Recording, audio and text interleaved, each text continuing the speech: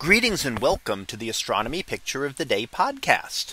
Today's picture for July 6th of 2024 is titled NGC 7789 Caroline's Rose. So what do we see here? Well, here we see a cluster, and in fact a cluster of stars, and you can see it doesn't stand out a lot, but you can see that there is a distinct concentration of stars toward the center of this image. Now this is what we call an open star cluster. So we have globular star clusters and open star clusters. Generally, open clusters are the younger ones and globular clusters are much older. Now this is a relatively old open cluster at about 1.6 billion years. Now how can we estimate the age of a star cluster? We just see a bunch of stars there. Well, one of the things that we can do is we know star clusters are great ways to study the evolution of stars. And that's because they all form from the same material and at essentially the same time. So it eliminates some of the variables when we just look at random stars in the sky, because they could have formed billions of years apart and they could have formed from rather different materials. So when we look at these, star clusters are a great way to study the evolution of stars. Now what we look at there is what we call the turnoff point in the Hertzsprung-Russell diagram. The Hertzsprung-Russell diagram plots stars using two variables.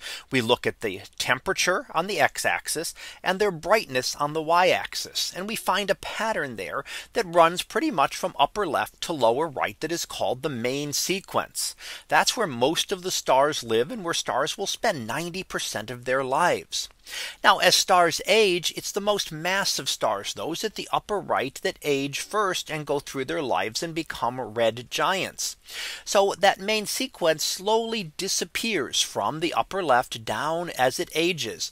And when we look at that point where the main sequence, where those stars are just leaving the main sequence, and we know from theoretical models how old a star has to be at those points, we can then use that to estimate the age of the star cluster.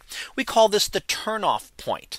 That's the point where stars are just leaving the main sequence and heading up toward the red giant phase. Now we can see some of those red giant stars here standing out. In fact, a good number of them, because this is a much older star cluster and its light becomes dominated by the light of those stars. And that's because the other stars that would have been very bright are now long gone. After 1.6 billion years, there are no bright stars, no massive stars left. They've all gone through their lives. So by doing these measurements, we are able to use that to determine the ages of a star cluster and therefore the ages of the stars within it, helping us to better understand and refine our models of stellar evolution. Now the cluster itself, named Caroline's Rose, is named after Caroline Herschel. And she is the one who actually discovered this in the late 1700s. She discovered this cluster and it bears her name today. So that was our picture of the day for July 6th of 2024. It was titled NGC 7789 Caroline's Rose. We'll be back again tomorrow for the next picture, previewed to be cloudy skies.